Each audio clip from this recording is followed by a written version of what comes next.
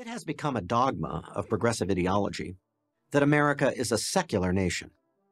What do people mean by secular? Robert P. George is no joke when it comes to political philosophy. He's holding a PhD from Oxford, and he's a professor at Princeton University. He was named 2009 most influential conservative thinker in the United States and was given awards by George W. Bush in 2008. No way am I punching down in this one. But this guy is just wrong about a lot of stuff. The argument goes this way. Since the Constitution establishes a strict separation of church and state, religion has no place in how the country is to be governed.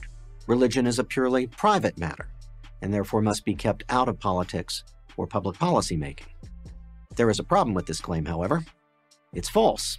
What the Constitution actually does when it comes to religion is first, ban religious tests of any sort for public office, that's in Article 6, and second, forbid the enactment of any law respecting an establishment of religion or prohibiting the free exercise thereof.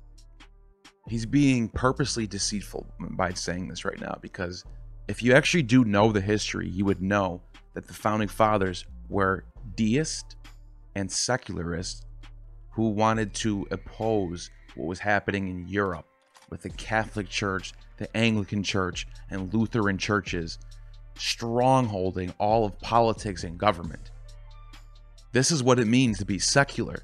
And he's arguing for, they didn't exactly want to take away the church and state and separate them.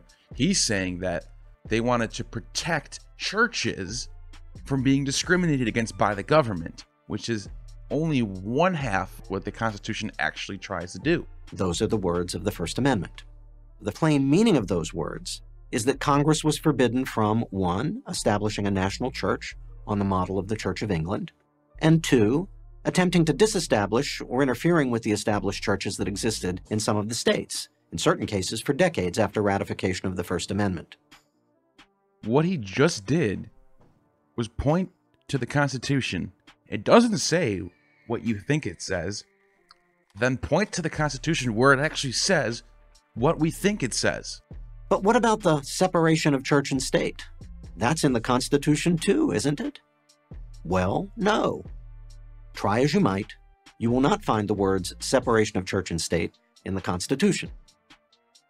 This is bullshit right here. So some things are just implied. For example, the Bible doesn't say anything about there being a Trinity, but he's a Catholic, so I'm sure he would admit that the Bible says there's a Trinity, but there's nowhere in the Bible to say God is a Trinity. The Trinity concept comes a lot later. Even 1 John 5, where it says that there's 3 bear record. This is a later interpolation by the Catholic Church. When the Texas Receptus was being put together, Rasmussen was forced to put this in there, even though he knew that none of these were part of any of the ancient Greek manuscripts. Even the closest verse to implying a Trinity is a later adaptation. But if you ask Robert P. George how he interprets the Bible, he would tell you that there's a Trinity, that God is 3. However, it doesn't say that. It's implied. This is what we're talking about when we talk about the Constitution pushing secularism. Just because it doesn't actually say separation of church and state doesn't mean it's not implied. The famous phrase comes from a letter that Thomas Jefferson, who was not at the Constitutional Convention, he was in France at the time, wrote years later to a Baptist community in Danbury, Connecticut. Jefferson, in his characteristically eloquent way, was simply trying to capture the spirit of the First Amendment prohibiting the establishment of a national religion. The author of the Declaration of Independence was committed to an America where people were free to practice any faith or no faith as their consciences dictate. Just simply trying to capture the spirit. Absolutely false, because Thomas Jefferson was in France because those were our allies at the time. The French liberals were helping United States fighting against the monarchies, the religious church-run stronghold of Europe. In many ways, France helped us get our independence from England. They've brought troops over here to help us fight. This is why Jefferson was in France. Thomas Jefferson was the trade commissioner between the United States and France, holding an extremely important position at the time. He was made foreign minister of Paris. Like I said, we would not be a free nation without France. France was the one that actually led the spearhead of liberal freedom against the monarchy and the religious theocracy that destroyed Europe for 1,000 years. None of the Founding Fathers, including Jefferson, who was among the least religious of them, though not an atheist, ever entertained the idea that there was to be a separation of religion from public life or from politics. James Madison, religion and government will both exist in great purity, the less they are mixed together. The purpose of separation of church and state is to keep forever from those shores the ceaseless strife that has soaked the soil of Europe in blood for centuries. The true question is not whether religion is necessary. It is whether religious establishments are necessary for religion. The answer is no. During the almost 15 centuries has the legal establishment of Christianity been on trial. What has been its fruits? More or less in all places, pride and indolence in the clergy, ignorance and servility in the laity, and both superstition, bigotry, and persecution. Well, he's asking, what is Christianity's fruits? Well, let me lay this out for you. And I know he knows this, but since he's a conservative ideologue, he will never admit this. But I know he's a PhD holder and a professor who's very smart and probably smarter than me, probably higher IQ than me, but which makes it even more appalling that he won't admit this. Epicurus, 341 to 270 BC, a Greek philosopher and scientist who came up with the theory of atoms. In the same time period as Plato's Forms, the metaphysical world, you have Epicurus making true theories about atomic theory. This is where we were at back then, in a time before Christianity, in a time of paganism. I think it's good to also point out that during this time, Athens had a strong democracy, and there was constitutional republics all over Greece. Well, they didn't need Judeo-Christianity for that. We need to thank them for this, not Judeo-Christian values. So in no way, shape, or form does the Christian-led Europe have any credibility or should be credited for anything that happened in the success of humanity. In fact, when the Enlightenment came around, this was a move from theocracy, and now look at the world. I'm sure a lot of conservatives are saying the world's horrible. The world's been crazy horrible since liberals took over. But those are the same people that pushed constitutional republics, which was a liberal movement led by France and the United States. You would get your head chopped off your body if you said, I want to be a pagan. Not only that, even if you wanted to be a different kind of Christian than what the church had in store for you, your head is coming off your body. And this is the type of theocracy that Mr. George wants to put in place. Alexander Hamilton was a Christian who said he believed in it as true. In politics, as in religion, it is equally absurd to aim at making proselytes by fire and sword. Heresies in either can be rarely cured by persecution, pointing to the 1,000 years of persecuting people for heresy. The world has been scourged with many fanatical sects in religion, who, inflamed by sincere but mistaken zeal, have perpetuated under the idea of serving God the most atrocious crimes. What is he talking about? He's talking about people killing other people in the name of their religion. This is what church and separation of church and state means. He was a pious Christian. I'm going to point this out. I'm going to be very fair with you. Yeah, Hamilton was a Christian. But he also knew to separate his own beliefs to the government. It is nowhere in the Constitution does it say Jesus or Yahweh or Allah. It just has the word God, because that is an outside abstract idea that nobody can conquer, that these God-given laws. It actually makes sense, especially in the time period we're talking about. Now, you look up George Washington in Google Images, quotes on the religion, you're going to see a whole plethora of quotes that never are not found in any of his journals or anywhere. Who knows who put those on there? But if you actually look into the journals of George Washington, he is very anti-Christianity, very anti-Catholic Church, very anti-Judeo-Christian itself. He wrote an entire plethora of letters to all the churches explaining the situation, that they would be protected by the Constitution. In fact, George Washington was a Freemason. The name of Jesus Christ is not mentioned even once in the vast collection of George Washington's letters. He never said his name. So if he really was a Christian, that's a really bad Christian. Sorry. John Adams thought that the doctrine of the Trinity was a lunatic idea. He also said that the divinity of Jesus was not true, and he was just a man, and he never actually resurrected. I almost shudder at the thought of alluding to the most fatal example of the abuses of grief, which the history of mankind has preserved, the cross. Consider what calamities that engine of grief has produced.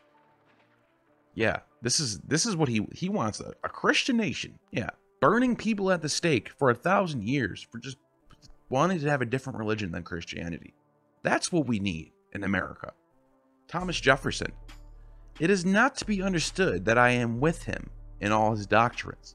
I am a materialist. He takes the side of spiritualism. He preaches the efficacy of repentance towards forgiveness of sin. I require counterpoise of good works to redeem it. Thomas Jefferson. We discover in the Gospels a groundwork of vulgar ignorance, of things impossible, of superstition, fanaticism, and fabrication. Thomas Jefferson. Among the sayings and discourses imputed to him by his biographers, I find many passages of fine imagination, correct morality, and the most lovely benevolence, and others. Again, so much ignorance, so much absurdity, so much untruth, charlatanism, and imposture, as to pronounce it impossible that such contradictions should have proceeded from the same being. Sounds pretty Gnostic to ask me. I separate therefore the gold from the dross, restore him to the former, and leave the latter to the stupidity of some, the roguery of others of his disciples, of this band of dupes and impostors. Paul was the great Coryphaeus, and the first corrupter of the doctrines of Jesus. No wonder why Mr. George wanted to separate Thomas Jefferson. He was even in the meeting. It is not trying to go there, I guess. Thomas Jefferson. Jesus did not mean to impose himself on mankind as the Son of God. Physically speaking, I have been convinced by the writings of men, more learned than myself in the lore. Yeah, Christian nation, right? The truth, Thomas Jefferson, the truth that the greatest enemies of the doctrine of Jesus are those who have perverted them to the structure of system of fancy, absolutely incomprehensible, and without any foundation in his genuine words. And the day will come when the mystical generations of Jesus, by the Supreme Being as his Father, in the womb of a virgin, will be classed with the fable of the generation of Minerva, in the brain of Jupiter. Myth. And he's right. They are myth. I am an Epicurean. I consider, remember Epicurus, who I just mentioned, as being theorizing atomic theory in the 400s BC, back when constitutional republics and democracy were running rampant in the West, without Christianity, without Judeo-Christian values. They had all this stuff already. They had science, they had freedom, they had liberty. Thomas Jefferson quoting, saying, I am an Epicurean. I consider the genuine, not the imputed, doctrines of Epicurus as containing everything rational in moral philosophy which the Greek and Roman leave us. So this is not Judeo-Christian values. This is Greco-paganism values, if you want to really take it to that level. That's not really what it is. It's human value. It's true. It's common sense. Being good to people. That's what this is. It has nothing to do with a higher power. That's not what it's just common sense. Thomas Paine, the fable of Jesus Christ as told in the New Testament, and the wild visionary doctrine raised therein, against which I contend. The story, taking it as told, as blasphemy, obscene. It is the fable of Christ and his 12 apostles, is a parody of the sun and the 12 signs of the zodiac, copied from the ancient religions of the Eastern world. Everything told of Christ's reference of the sun, his reported resurrection is the sunrise, and the first day of the week, that is, on the day anciently dedicated to the sun, and from thence called Sunday. Now, Roger Sherman was a Bible-believing Christian. He was a fundamentalist Christian, and this is what he has to say. Congress has no power to make any religious establishments. Zero. This is a guy who is a completely fundamentalist Christian, Bible-believing Christian, who is understanding that Congress has no power to make any religious establishments. That means no schools. That means no teaching garbage to kids. That means not forcing religion on the population. Coming from probably more of a believer than probably you are. William Penn says, to have religion upon authority, not upon conviction, is like a finger wad, to be set forwards or backwards, as he pleases, that has it in keeping. George Mason, all men have an equal, natural, and unalienable right to the free exercise of religion, according to the dictates of conscience, and that no particular sect or society of Christians ought to be favored or established by law in preference to others. The sole purpose and effect of it is to exclude persecution, cure the important right of religious liberty. Oliver Ellsworth. Nowhere in any of these quotes are you hearing anybody say, we need a nation that's ruled by God and Christians. Nowhere. Zero. And this is what he's trying to imply in this video. And a lot of his Christian followers are probably getting that message. The secularist claim that our Constitution consigns religion to the purely private sphere is contradicted by the words and actions of the greatest figures in American history. From Washington, who called for national days of prayer, to Lincoln, who proclaimed a national day of prayer and fasting, to Martin Luther King. King, of course, was the Reverend Dr. Martin Luther King, a Baptist clergyman who fought racial segregation and discrimination in the most explicitly biblical terms. So this is completely misleading. What he did was he took 3 people from a span of 200 years and gave an example of wanting a day of prayer, wanting a prayer breakfast, and somebody who happens to be a reverend and saying, look, our history is filled with people who were Christians, who wanted to put Christianity in government. Martin Luther King also said a religion that gives nothing, costs nothing, and suffers nothing is worth nothing. The church must be reminded that it is not the master or the servant of the state, but rather the conscience of the state. It must be the guide, not the critic of the state, and never its tool. 1963, Reverend Dr. Martin Luther King, from a perspective of someone who is a Bible-believing Christian, to come out and say, look, we can use this as a moral compass, but it cannot be the judge. Directly opposes what you're trying to imply here. If you believe the secularist understanding of the separation of church and state, Martin Luther King violated that doctrine in almost everything he did. And so did every president in American history. Every single one invoked God in his inaugural address. Like, this guy does not like Joe Biden, right? This guy would probably say Joe Biden is the Antichrist or something. You know, he has probably a whole lot of crazy stuff to say about Joe Biden. Joe Biden invoked God in his inaugural address. This is what presidents do. Knowing that most of our country is a Christian nation, most people practice some sort of Christianity, Catholicism, some sort of Baptist church they go to in their family. Isn't it kind of obvious that a president would invoke the word God in their inaugural address? The major thing that he's not telling you is that the inaugural address is not about God. It's just a word that's put in there to sort of spice things up a little bit, as if he's saying that every single president that got into office wanted this to be a theocracy, wanted this to be a Christian Judeo nation. That's what he's implying, and it's completely nonsense. For Martin Luther King, as for so many other Americans, racial injustice was not only a violation of the Golden Rule, but first and foremost, a violation of the teaching of the book of Genesis that every human being is made in the image and likeness of God. So first of all, the Golden Rule predates Christianity. It goes back to Buddhist, Confucius teachings that are taught in that realm. He's referencing the Golden Rule. He's insisting that this has to be from the book of Matthew or something like that, when it's not. The Golden Rule is a universal thing. Treat people how you want to be treated. And then it goes against Genesis. Genesis is the only place where we get that from, that everyone is equal under the eyes of God. Again, it's not where that comes from. This is just common sense, and he's just throwing in these lame arguments. Of God. There are in the world truly secularist regimes. France, with its system of laïcité, religion must be exercised only in the private, not the public sphere, is one. So, of course, are the communist regimes of China, Cuba, and North Korea. In such regimes, secularism is the official public philosophy, and religion is, to the extent it is permitted at all, restricted to the private domain. Yeah, and that is also what we were just talking about in the Constitution and the people that wrote the Constitution. That is exactly what we have here. In fact, the United States itself was sort of inspired by the French Revolution. Religion in America is in the private domain. Secularism is not what causes tyranny. If a tyrant happens to be secular, it has nothing to do with why he's a tyrant. Those are two separate things.